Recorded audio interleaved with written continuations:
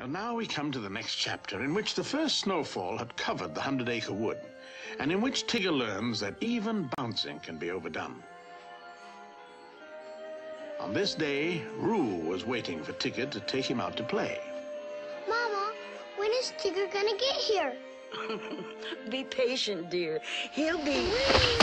Well, here I am. Did I surprise you, Roo? Yeah, you sure did. I like surprises. Hello, Mrs. Kanga, ma'am. Why, hello, Tigger, dear. She called me dear. Roo, are you ready for some bouncing? Yeah, you and me are good bouncers. Just a moment, dear. Hold still. Goodness, you're bouncy today. That's what Roos do the bestest. Oh. Now keep your scarf on. Not so tight, Mama. Is your sweater warm enough? Yes, Mother. Well, come on, Roo, let's go. Tigger, have Roo home in time for his nap. And be careful. Don't worry, Mrs. Kanga. I'll take care of the little nipper.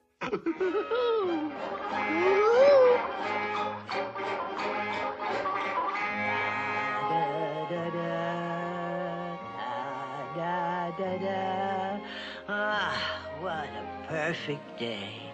Peace and quiet. And thank goodness, no Tigger.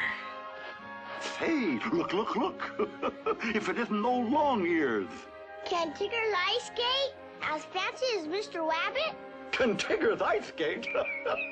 Why, that's what Tiggers do the best. Whee! Say, this is a cinch. Whee! Oh, no, not here. Oh, look out. I can't. Oh, watch out. It can't be. Out of the way. Go away. Look out. I Go can't. away. Oh,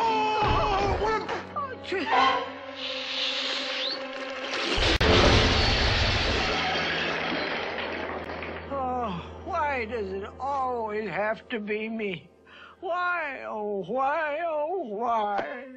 Tigger, are you all right?